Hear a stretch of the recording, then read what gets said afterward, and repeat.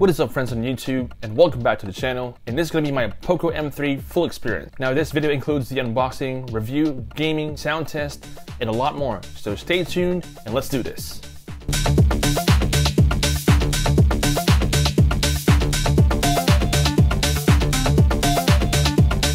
Okay, so the POCO M3 is the successor to the POCO M2, wherein the major highlight is the 6000 mAh battery. For a quick overview of the box itself, we have a plain POCO yellow box, which does show a few features underneath that states the RAM, storage, and color variant, which is power black. So now, let's get into the unboxing.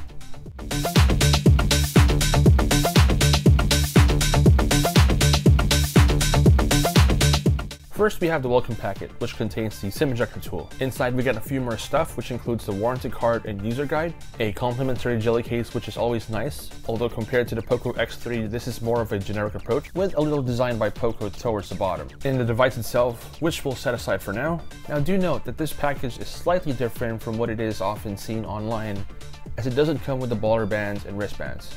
The package also contains a 22.5 watt fast charger, along with a USB Type-C cable for charging and data transfer. So here's the POCO M3 itself with a few key features smack in the center for your viewing needs. Now what's interesting about the POCO M3 is the design choice, as it comes with this unique faux leather finish.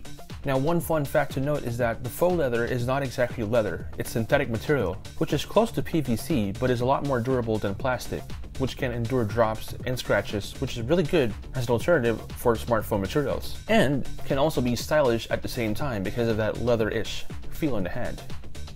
The POCO X3 comes with a triple camera configuration where the primary lens is a 48 megapixel wide lens paired with a 2 megapixel macro sensor and a 2 megapixel depth sensor with an LED flash. Towards the right of the device are the volume rockers, which are both clicky and tactile, and a flush power button that doubles as a fingerprint scanner, which performs exceptionally well considering the price of the POCO M3.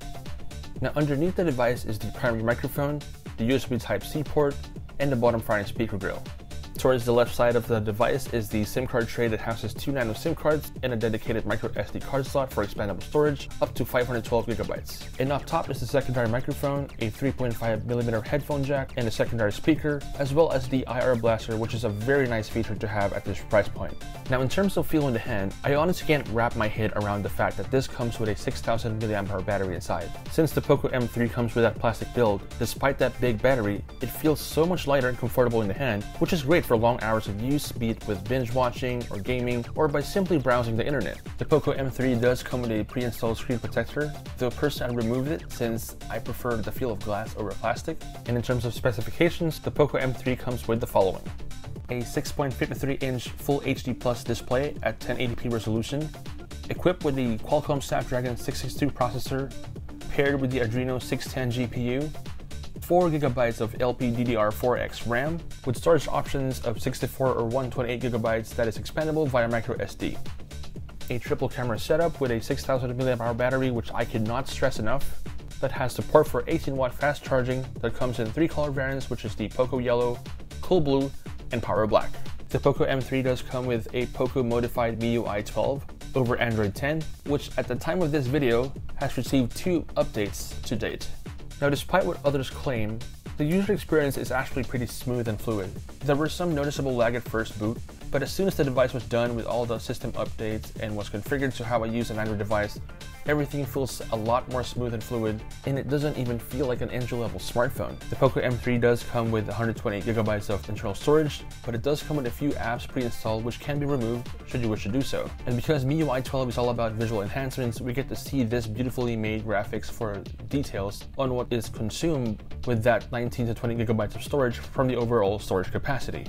The POCO M3 also comes with a few security features, which includes the traditional password and PIN, face unlock, fingerprint, and Bluetooth device, which allows you to unlock your device with the use of a smartwatch. Setting up the fingerprint scanner takes a few minutes, and it does work seamlessly.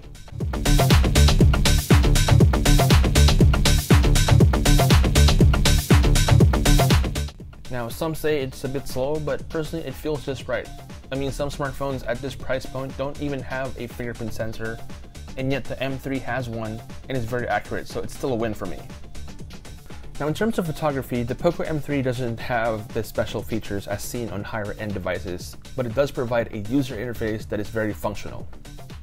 It comes with HDR mode, AI photography, beautification, Google Lens, and a few other features that can enhance your photo taking skills. This includes the aspect ratio adjustment, a timer, movie frame, macro, time-lapse, and time burst.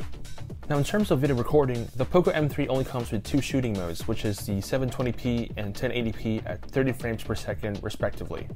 It also comes with a portrait mode, which takes advantage of the depth sensor, adding that dramatic effect or blur when taking photos.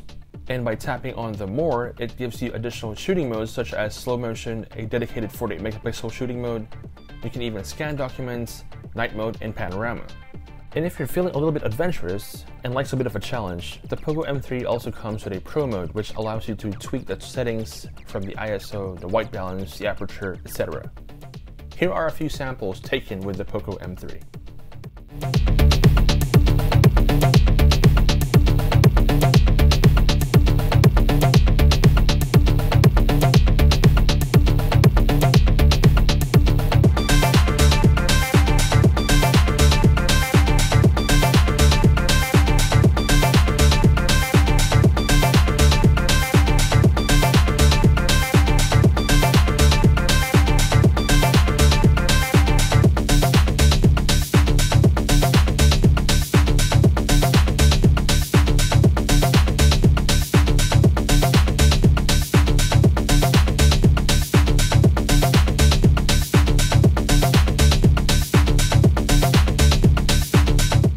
In terms of gaming, the POCO M3 comes with a very capable Snapdragon 662 processor paired with the Adreno 610 GPU, which allows you to experience gaming at an enjoyable experience.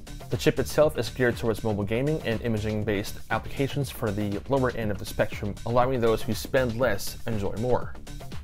Now this is Call of Duty Mobile, a well-known shooting game for major consoles now on a mobile platform. Although it does allow you to set things to high graphics, I opted to leave it at medium settings since the gameplay is already smooth and fluid. So do keep in mind that pushing the performance too much can potentially cause problems. And although the Snapdragon 662 processor is a very capable chipset, pushing that to the extremes may not give you the enjoyable experience you are looking for. Just so you know.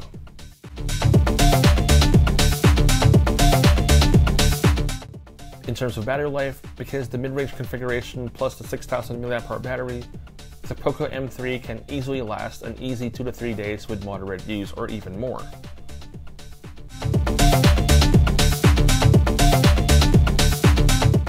Now the display on the M3 is punching way above its class, to be honest.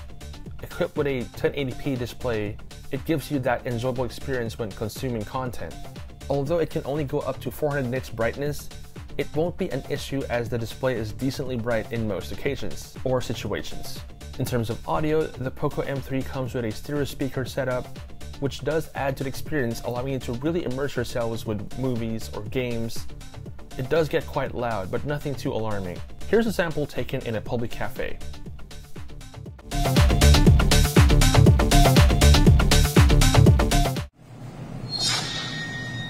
Yo, Chrisispoint coming at you.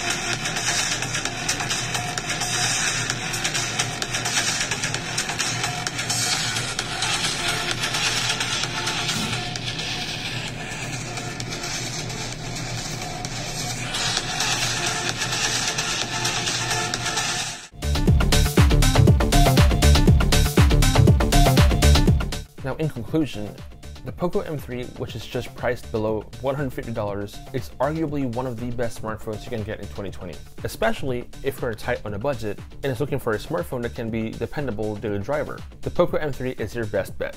Links are in the description down below for your convenience. Now before we end this video, I wanted to take this opportunity to thank all my subscribers and followers since I started this venture of being a tech YouTuber. And as a sign of appreciation, I'm going to be doing a special giveaway open to everyone who is currently following me and is subscribed to the channel.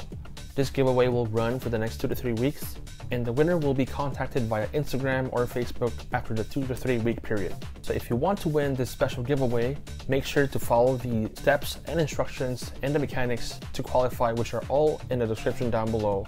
So good luck to everyone.